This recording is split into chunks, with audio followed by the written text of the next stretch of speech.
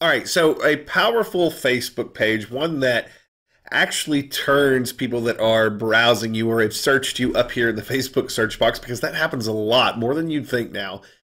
A powerful Facebook page that actually turns visitors into clients or customers is one that does a few things very well. Okay, so we're going to go through those things, and one of those things is to set up an auto reply message, which I'm also going to be showing you as we go through this. So what I want to do now is let's talk about the key things that are going on this sample page that you can do with your own page that will make it that much more effective to getting people through the door. Okay, so the first thing is you got to understand why someone would come to your Facebook page.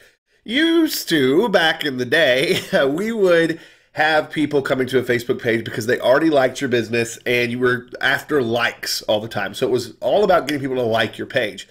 But that doesn't really count as much anymore because Facebook is knocking out sort of the organic newsfeed stuff for pages. But that's actually not what Facebook pages are all about anyway. What happens is people will search for your website to sort of get that professional look and all the information they want, but then they'll come to Facebook to sort of get the behind the scenes, what's really going on in the business. And it happens because they go up here to this box and they type in the name of your business, or they type in like chiropractor or dentist, whatever business you may have, and then you're going to come up in a search with a bunch of people that are local to that particular person. So let's talk about the things that we want to do, and then I'm going to show you how to set up an auto reply message too. So the first thing is this profile picture. This profile picture is key because it allows you to do a lot of things. It allows you to put your brand forward, really start putting it in their head, and if you have a professional logo and sort of a professional color scheme, then it comes across really well. The other big thing that we are doing in this picture is we're showing the picture of the main person. So this is sort of the person that they're going to be interacting a lot with inside of the business. Now, if you're a restaurant, if you're a car dealership, whatever it may be, it's important to put pictures of the folks that are going to be dealing with the public the most. Okay, so this is the picture of our doctor here. They're actually working on a patient.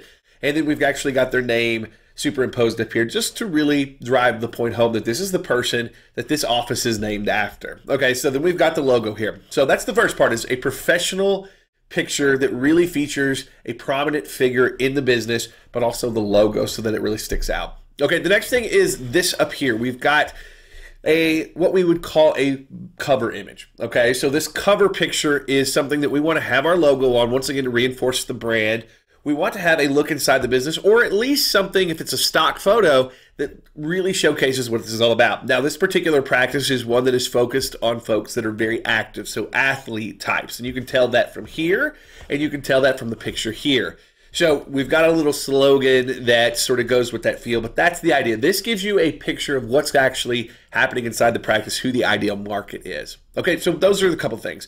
The next thing is posting. Now, one of the things that may not be fair, but it's just the way things are, is when somebody searches you out on Facebook, they're looking to see if you are current. Okay, so right here, we're seeing a lot of things happening. We're seeing a post 2 hours ago. We're seeing a post 9 hours ago. Then we're seeing one from yesterday. We're seeing one from earlier yesterday. So what you see here is a lot of really good, really graphical content that is very much aimed at the audience for this business, but it's happening a lot. Okay, so that is a key thing, is you want to see a page that's got a lot of content, but really good content, not content that is, lifted off somebody else's page, original content that is really good at teaching things. So that's what we're after, content that teaches, and content that's coming up often. If somebody comes to your page and the last post was 2 years ago or even 2 months ago, they're going to start to think that, hey, maybe this particular practice is a little behind when you actually get through the door. The last thing I'm going to say is this about section. We want the website, we want the phone number, we want the contact info so that it's always sitting there on the side.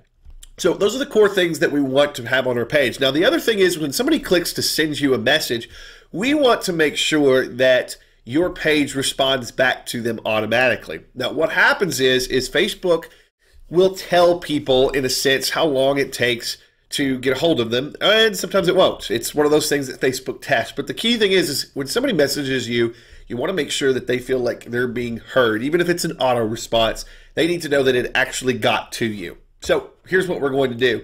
I'm going to show you on our page. Let's say that you own this page. You're going to go up to settings on your page, and it's going to take you to something that looks like this. Then we're going to go to messaging.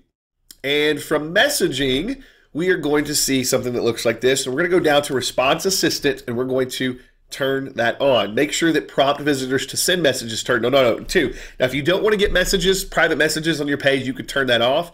But trust me, this is a big converter. Just have a staff member check this once a day. So you go in this, you can click change, and it would pop up a little box where you could actually change your message. So this is sort of what we have is our standard recommendation for a message.